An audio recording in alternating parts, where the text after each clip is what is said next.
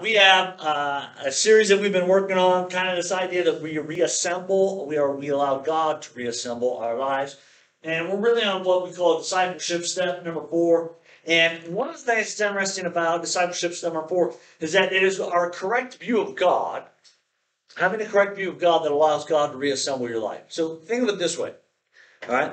What we're really saying is, do I trust God enough to allow him to put me back together? Some of us live and we say, I'm not going to a counselor. Why? Well, your view of counselors is they're not really equipped. I don't want them messing with me. I don't trust them with my secrets.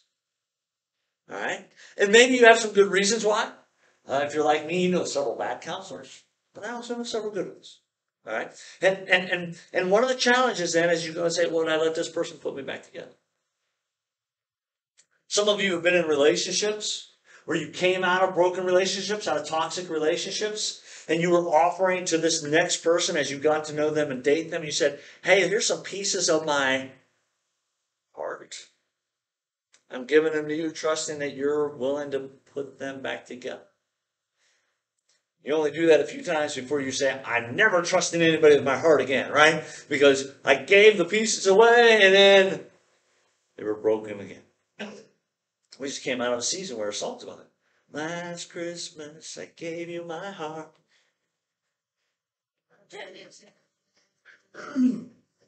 I was really worried about it there. Like, maybe I'm the only one who knows. So I think it was on the radio like all the time. So I was a little worried there. All right? And here's the point, is that ultimately what we're asking today is, do you trust God enough to put you back together? Let me give you an example of how that works or how it doesn't work. Okay? When we were young with our young kids, young, when they were like, down here, all right, we would get Christmas presents out. Sometimes those Christmas presents needed a scent. The problem is that in the rash of opening up the next Christmas present, sometimes as they had already opened the box, which I think, don't open that yet, just leave it all right there, right? Come on. Right? You're like, this is there, don't open it up, okay? We'll come back to that one. Why? It's got a million parts, right? And the next thing you know, it's being opened and there are parts. And then Dad goes to put it together. And you have what? Missing parts. Right? And you can't assemble it. And then when you've assembled, you have to take apart and what? Reassemble, because you didn't have the parts to assemble what you wanted to do in the first place. Because you're like, in the picture, it shows this and this. We don't even have that piece. And then, at least in my house, there was more than one Christmas where we went digging through the trash. Right? Here's wrapping paper. Oh, hey, here's what we were missing. Everybody, woo! Celebration, right? We can now put this together. This is how most of us do our relationship with God. God, you can have every bit but this piece over here. I don't know if I really trust you with it. In fact, let me give you a couple examples of that. Right? Your anger. Well, some of you know someone that did something so wrong, they deserve to have you mad at them. Right? And God, you can have every part, reassemble my heart, reassemble my life. I want to still stay angry. Okay, so you want me to reassemble you with missing pieces. Got it. Or God, I don't want to forgive that person. Wow. We'll come back to that. Or God, I'm actually angry with you. Which is okay, by the way. God's never like, oh my gosh, don't be angry with me, please. I'm begging. Right? God's like, I'm big enough, I can handle it. Right? I'm your loving Father. It's okay to be angry with me at times. We got to work through that. Right? And here's what I want to challenge you with today. Do you have a correct view of God? That you're saying to God, here's all my parts. In 2022, put me back together. Because again, somebody's going to reassemble you this year. Is it going to be the person who knows the end product, what it should look like, or is it going to be you on your own? Is it going to be your girlfriend? Is it going to be a friend? Is it going to be a counselor? Just somebody's reassembling you this year. Who is doing the work? All right. I have to confess to you right away, we're not in Romans 8, we're in Matthew 8, and I put Romans in every slide. I don't know how I did that. All right, other than I was looking at Romans earlier, and then when I did the slides, somehow Romans came over. It's Matthew 8. So just forgive me. We're in Matthew 8. If you got your Bible, you want to look at it. Interesting passage. Jesus has entered Capernaum, which, by the way, is Jesus' hometown. And so just a little history there for you. If someone says, what was Jesus' hometown? You can go, well, like where he grew up or where he eventually called his home base. Look how smart you sound. Capernaum is where he calls home base. All right? And so he comes back home to Capernaum, and a centurion comes and asks him, Lord, my servant is at home, paralyzed and suffering. Why is this interesting? Because if we don't get why this is interesting, we lose some of the power of what's going on. Some dude just comes up and asks Jesus for help. That's a different story. The story is a centurion came up and asked Jesus for help. Why is that so should pay attention. Highlights here. Everybody pause. Centurion. Why is that a big deal? Anybody know? What? Well, yeah, Roman soldiers don't believe. Absolutely. Romans are polytheists, meaning they believe in all kinds of gods. One of the points of contention between Rome was that if the Jews would just accept the Roman gods, Rome was okay accepting the Jewish God, but the Jews believed there was only one God. And all these others were excluded. In fact, they were one of the few cultures at their time who believed that. Everybody else said, many gods. We don't know. Let's not offend anybody. The Jews said there was only one God. And the Christians then took that to say, we know who that is. Okay? So we have that moment where a Roman centurion who doesn't believe in the one God apparently may be saying he believes in the one God. We're getting ahead of the story there, though. Why else would this be interesting? Let's cover some of the dynamics real quick. All right. First of all, when you're a Jewish peasant, you don't normally have a good relationship with the enemy who's occupying your area. Okay, let me give you a couple examples why. And to help you understand, it would be like you're in France, the Nazis have invaded in World War II. They've been there so long that, hey, you've learned to live under occupied territory, but every day you know the enemy's here. And because of that, every day there's danger, and every day there's tension. Okay? And why is there tension? Well, you're in occupied territory, there's never true freedom. Right? And by the way, you can't stand up to them. You can't resist. You can't argue a case. What? They're bigger, they're stronger, they're tougher, they'll just kill you. Okay? And so, who do the Roman soldiers guard? They guard the tax collectors. Do we like the tax collectors? If you're a Roman peasant or a Jewish peasant? No. Then why not? Well, because, first of all, they protect the tax collector who's cheating and stealing and taking your money, right? But also, if you can't pay taxes, what are the Roman soldiers now assigned to do? They're the ones who go in your house and get whatever, which may be the only food you have left to feed the family for that month. Or if you can't pay, they're not going to haul you as mom or dad off to debtor's prison, because then they're never going to collect. Who will they take? Yeah, the kids. Now, not every Jewish family is missing kids. But in a town like Capernaum, that only has to happen to 2 or 3 families before, hey, we hate these people. And you live every tax season in fear. My daughter may come up missing. What? Because the Romans could just take them, and I can't do a thing about it. This is not your hero, in spite of what history says sometimes. The Jewish peasants absolutely hated the Roman soldiers. And so here we have a Roman soldier who's absolutely hated by the Jewish peasants, who's coming and asking a Jewish peasant for help. It's a fascinating role reversal that we should grab and go, I bet this story is going to be really interesting. And here we see immediately there's 2 versions of authority in a culture. And I love this because anytime I get a chance to just highlight on leadership, we should always stop and go, oh, wait, here's a little leadership lesson. All right. And so we have one version of authority, which is, hey, I'm just bigger, stronger, tougher. You do what I say, or I'm going to kick your tail. That's a version. By the way, this is a version of parenting that you can use. This is a version of relationship dominance you can use. It's a version that you maybe have experienced from a boss. And so you have this, like, hey, I'm in charge. Do what I say, whether it's right or wrong. Just do it because I'm in charge. Or there's the other version, which is the God of the towel. Jesus said, if you want to see what I look like, you want to show people what I do, take a towel and go wash people's feet. I didn't mean walk around town washing people's feet. He meant serve others, as I have served and loved you. But listen, just grabbing this, it changes how you do marriage. It changes how you do parenting. Your kids know you as the servant father. There's one thing to say I care for my kids, and another thing to say I serve them. Does your spouse, does your husband, or does your wife, and again, both sides, do they go, hey, it's a submission competition where we're out serving one another? All right? When you date, are you dating expecting for that person to serve and care for you? And you serve and care for them, or are you expecting that you can dominate them or that they dominate you? Either or. I see again, this changes everything when we see the two forms of leadership side by side. It's just side note, this is a freebie, not directly connected to everything and anything, but just, I didn't want to pass by, okay? One of these is based on divine revelation. The other is based off of the kingdom mindset of the world. Okay?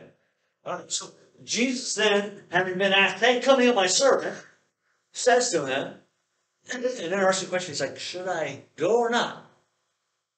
Now, why does Jesus say that? Because if you're reading the passage, all of a sudden you're like, that seems like a really odd thing for Jesus to ask. And who's he asking? Is he asking the Roman centurion who just asked? No, Jesus turns around and says to the crowd, should I go or not? Now, the reason Jesus asks is, again, we got to crawl back into the context. But again, I finally got Matthew on the screen. The rest of it's Romans. I don't know how I did that. Okay, I really don't. It's weird. All right? But Jesus says, shall I come to him or not? And what we have to understand is that Jesus, when he was in the physical body, had limited ability. In the sense, if he's going to stay in the physical body, he can't be literally everywhere at once, right? And so while you and I have a God who's outside of time, space, and matter, when Jesus became incarnate, he was in the physical body, which means he can only be where his physical body is, right? And so Jesus can't be everywhere at once. And so what we see is Jesus' ministry starts mainly in Jerusalem, all right, and the Judea area. But while his ministry ultimately is going to be for all people everywhere, Jesus is limited at this time to just kind of, hey, here's who I can reach in the physical body. All right? And one of the things that we don't see Jesus do is interact much with Gentiles. Now, we do see it with like the lady at the well, the Samaritan lady at the well. We see other instances. But Jesus' ministry was mainly the Jews. And again, he says, I want to send you to Jerusalem, Judea, to the Samaria, to the end of the world. So the mission was to everybody, but mainly to the Jews at the moment. And now here's a non-Jew who is the enemy, who has come up and asked for a healing for one of his servants. Interesting story. And again, you kind of see the social dynamics. And you could even see people in the back, like, are you like, hey, jeez. That's wrong. That's the enemy. Let that servant die. Why would you go heal him? Jesus, you shouldn't even be talking to him. He's a Roman soldier. Do you know, just last week, they took my cousin's daughter? Jesus, don't do this. What's a Roman soldier risk? As you said, he could actually be kicked out of the army, out of service, for asking this Jewish peasant for help.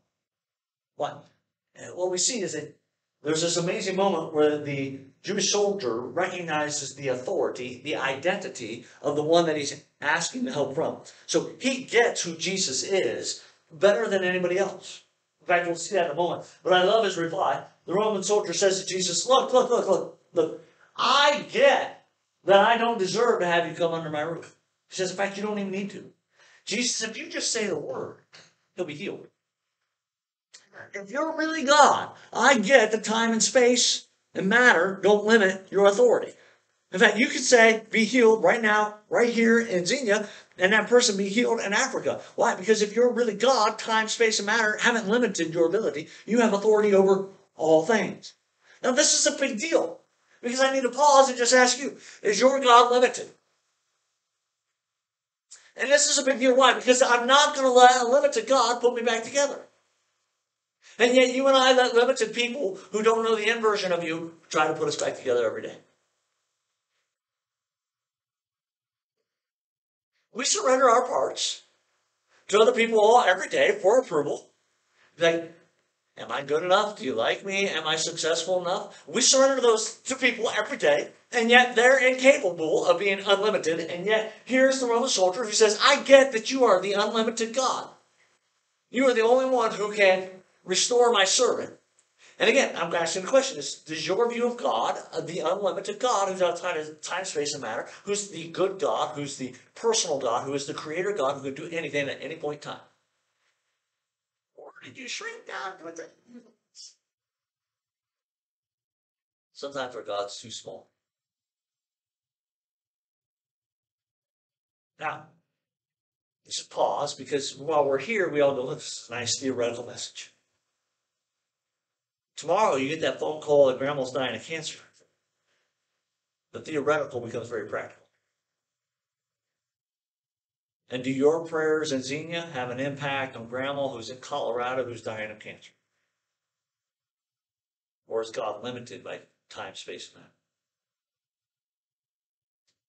Or does God even have authority over cancer? I mean, I wrestle with that at times. It just seems like cancer's killing everybody out. We got a phone call. One of my best friends in Columbus this week said, hey, I went in for gallbladder tests and found out I've got stage 4 cancer, probably dying in 6 weeks. I went, what? And I just kind of said, God, once again, this C word just seems, from my perception, I'm being honest with God, it seems like the C word at times feels bigger than you are. This is why discipleship step number 3, guard your heart, is so important. Why? Because we can know that God's all powerful, we can know that God's that big, but sometimes it doesn't feel that way, right?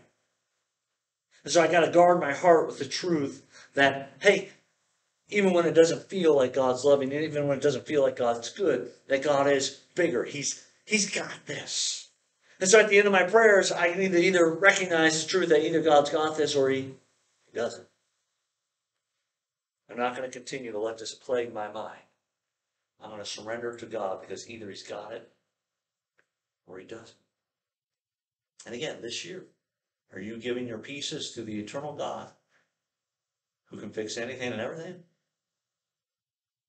Or to a temporal being who says, I don't know what you should have looked like, but this is a good idea? All right. So we have this moment where he says, look, God, I understand authority. I say to my servants, they go here, they go there. I say to this one, go that way, they go that way. I get it. You don't have to come. Just say the word. It'll happen. I love Jesus' response. Again, not Romans, Matthew. All right. Jesus, when he heard this, was amazed. This is really cool, by the way. This is the only place in all Scripture where somebody amazes Jesus. Now, it's amazing to Jesus, not in the sense that he's like, oh, I didn't see this coming, right? That's not Jesus, right? But rather, Jesus is amazed in the sense of, wow, of all the people who are following me, of all the people who love me, of all the people who are Jews who are supposed to get this, it's the Roman centurion, the one who isn't supposed to get it, who gets my authority and power. And that amazes Jesus. I just find it amazing that the only person who amazes Jesus doesn't actually get listed anywhere else in Scripture. It's not Peter. It's not John. It's not even the Apostle Paul or anybody else in all Scripture that normally follows Jesus. The only person who amazes Jesus is a Roman centurion who understands the authority of God, isn't limited by time, space, and matter, understands that God, if he is God, Jesus that is, if he is God, has authority over everything. I love it. Which gives me hope. Right? Because sometimes I feel like there are people who haven't studied near as much as I studied, that when all of a sudden they start talking about God, I'm like, I think you may understand him better than I do sometimes. Right? Because there's that childlike faith piece. It doesn't mean we shouldn't have knowledge or reasons for what we believe. It just means that there's also a place where we just go, hey, either God's got it or he does. Either he's good or he's not. Right? And when you talk to the 4-year-old, he doesn't go, I don't know if God's good or not. He's like, yeah, Jesus loves me. How do you know? The Bible told me so. That really is a good answer. It's just not the one I had, right? And again, it doesn't mean we should throw out all logic or all intellect or the guardian of our heart. It just means that sometimes there's that place where it's like, hey, let's go back and remember the very basics. The very basics is that God is a good, loving God. who's going to take care of us. Doesn't mean it's going to be the way we want it to, or how we want it to, or even look like what we want it to. But he's a good, loving God who's going to take care of us. Now, here's a piece of the passage that is a little like, whoa, what just happened? And it reminds us that there's two kingdoms. Again, Matthew, not Hurts. No idea why that happened. Right? I say to you that many will come from the east and the west, and will take their place at the feast with Abraham, Jacob, and the kingdom of heaven. So there's going to be a bunch of people who come, gather. This is about the end times. And they gather for the feast. All right? Talking about they come to heaven. But the subjects of the kingdom are going to get thrown outside into the darkness, where they'll be weeping and gnashing of teeth. It's a positive Jesus sometimes. The fact that Jesus never lets all the grace out without truth is a little way we should work too. Right? Because truth without grace is pretty difficult to swallow. And grace without truth doesn't really transform anything. Okay? And so Jesus said, hey, don't forget. And there's going to be a day when there's some in and there's some out. We're going to come back to this. This is where I want to land, but I don't want you to miss the end of the story. Because, it's like, did the guy get saved or not? Did Jesus answer him? Did Jesus smack him upside the head? What happened? Well, Jesus says, all right, go, let it be done, just as you believed it. And at that moment, the servant indeed was healed. Why? Because God's authority is not limited by time, space, or matter. God is good and is able to do anything God wants. Okay? Everybody with me? All right? So, we pause for just a second before we come back to the question. And remember that our faith is found in a person and event. The person is Jesus Christ. The event is the popsicle stand at Golgotha. I was just testing. There weren't popsicle stands at Golgotha. Abigail boyfriend's like, all right. Yeah. The resurrection is the event. All right. We found our faith on these two things. All right. And ultimately then we go, hey, with this person who existed and died and was resurrected, I want to have a healthy, intimate, passionate, growing relationship. All right. And this is the person I want to reassemble my life. Why? Because he is the God who reassembles. That's the whole point of the resurrection. I take what was dead, I can take what was destroyed, and I can make it into something beautiful again. What was created in the image of God, which was broken and destroyed because of sin, I can rebuild because of my resurrection, because my death was the atonement for your sin. My resurrection gives me the ability and the authority to say, I am the great reassembler. I think that should be a Jesus shirt. Reassembler, right? All right. So let's go back to our passage where he says, hey, there's going to be some out, and there's some in. Now, why is this important? Well, because if I said to people, hey, what's your number one reason you struggle to trust Jesus? A lot of people would actually say, well, it's because I struggle with your God in hell. You struggle with my God in hell? No, your God and hell. What do you mean by that? Well, you claim to have a loving God that I should be willing to surrender all my life to and allow him to reassemble. And yet your God, the God of love, sends people to hell. How could a loving father send his kids to hell? If it's really as bad as you say. Yeah. He does. Right. Good answer. God doesn't send people to hell. It's a choice. All right. Let me give you a way to explain this. Okay. If I'm going to pick on you a little bit. This is your boyfriend, right? Okay. What's your name again? Hayden. Hayden, welcome. I'm going to pick on you very first Sunday you're here. That way you know you're loved. All right. So Hayden, all right, about a couple months ago, so Abigail was like, I'm going to love that girl. I'm going to force her to love me. And so he devised the plan to kidnap her. By the way, that's how he got here. It's her first day out of the basement. And in the process of kidnapping her, every day he says, when you finally love me, I'll let you out of the basement. But until then, I'm going to force you to love me. Is that going to work? That's not what love does, right? Love invites, love woos. Love says, please see my goodness. See how I'll care for you. Know that I'm going to take care of the pieces of your heart you're going to give and entrust to me. And I want to be part of God's work of putting you back together. Which, by the way, my teenagers in the room, this is why it's so important to date someone who loves Jesus. Doesn't mean you're going to get the right guy. Doesn't mean he's going to be good. Or the right girl. It just means you got a better shot at it. Right? And if you throw that piece out, you got no shot at it. Okay. Now, here's my point. All right? God doesn't force someone to love him. And so God doesn't force you to be with him in heaven. Because that's what heaven is. Heaven is where we hang out with God. So God doesn't ever force anyone to be with him. And so if you don't want to be with God, why would God force you to be with him eternally? That doesn't sound like a loving thing to do, does it?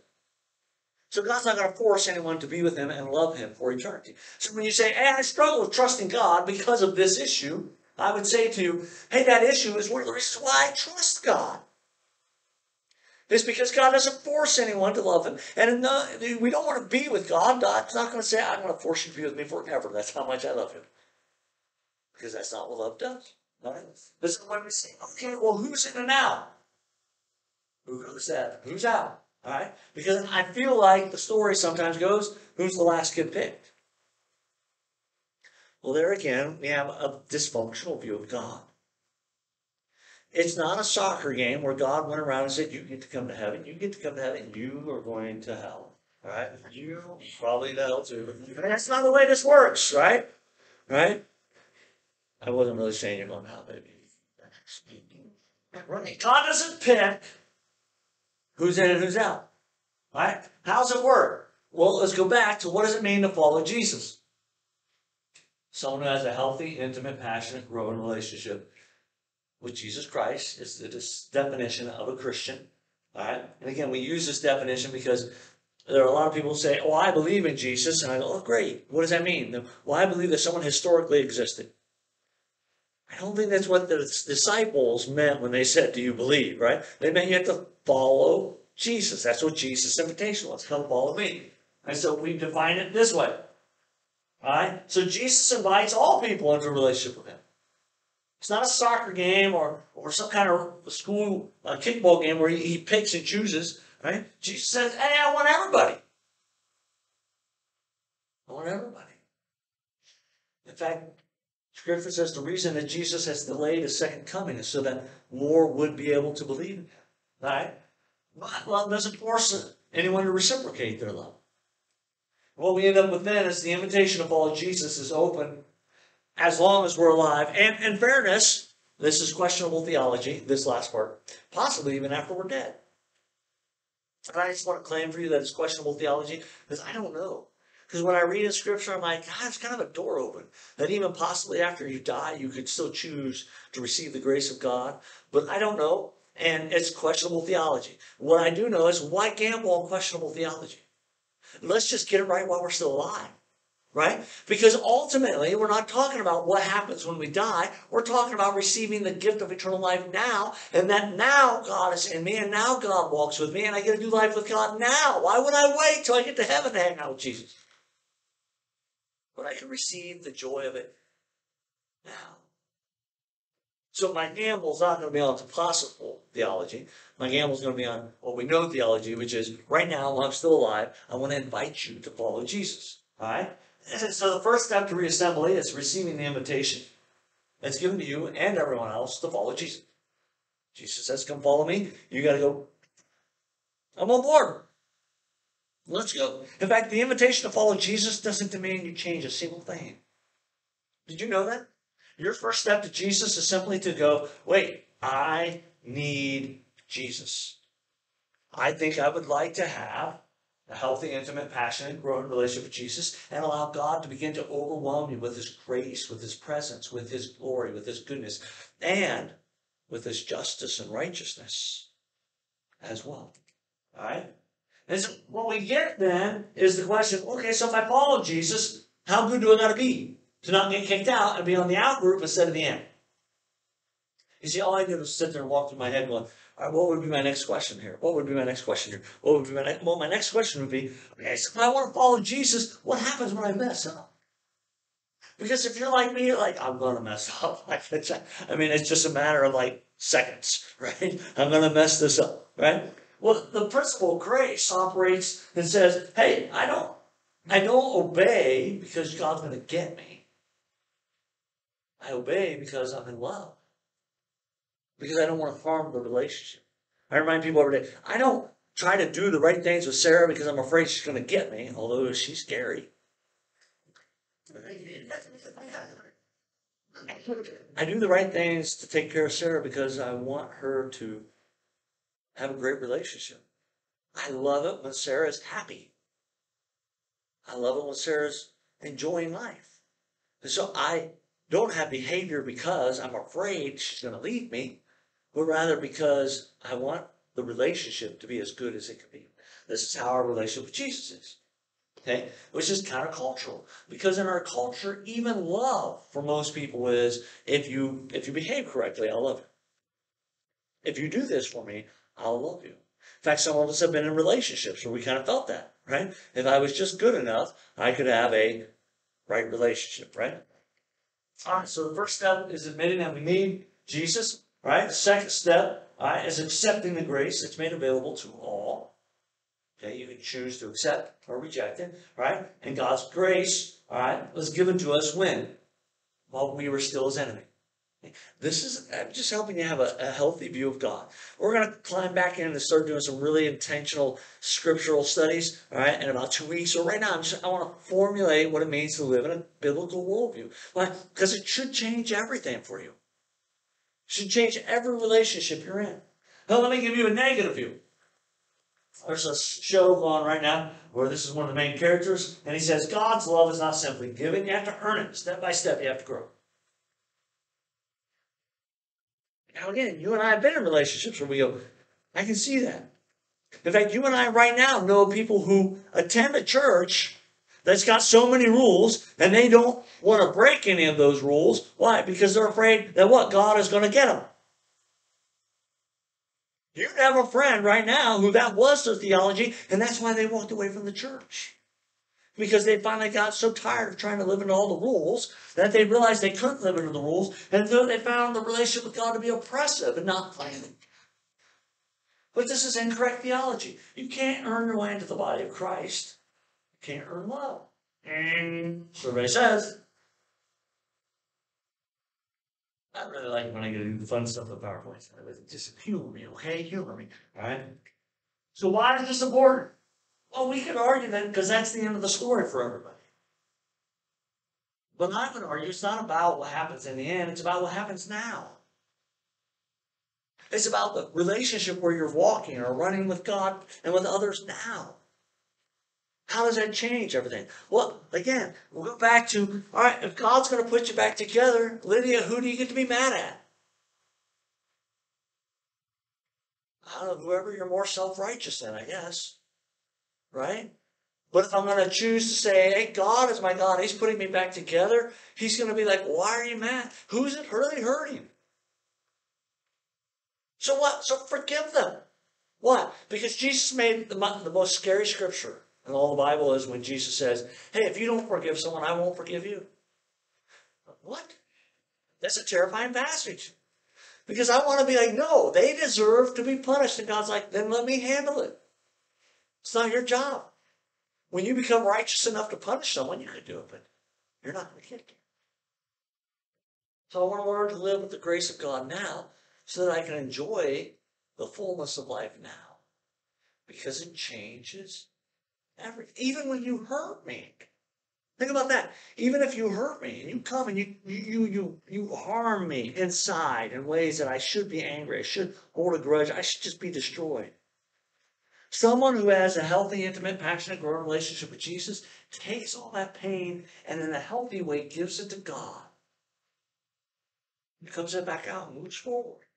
It changes everything. Our correct view of God changes everything. So, again, here would be my next question. Okay, so what do I got to believe to make sure that I'm on the end? Because surely it's not just about a relationship. Well, that's fair. In our first service, we have two Pauls, and they both have a last name that starts with an M, which is really confusing at my house because one times we'll be like, well, hey, Paul said, and we'll be like, wait, which Paul? Then why would you do that with Paul? Because one of these Pauls loves shooting guns and used to be a barber, and he kind of walks and lives like this. The other Paul's kind of like free and happy, and just he'll help do anything you want. This other Paul, don't ask him. He's a nice guy, but that's not what he's going to do. The other Paul, you could ask him for like, hey, I need that coat. He'll give it to you. All right? And here's my point. When we start talking about allowing God to put us back together, sometimes my fear is that we don't have the correct view of God, and so then I'll allow anybody to put me back together. And what I mean by that is, well, how do I know you're not talking about the God of Islam? Because aren't they all the same, and don't all roads lead to the same place? Well, no. So, first of all, we have to say truth exists.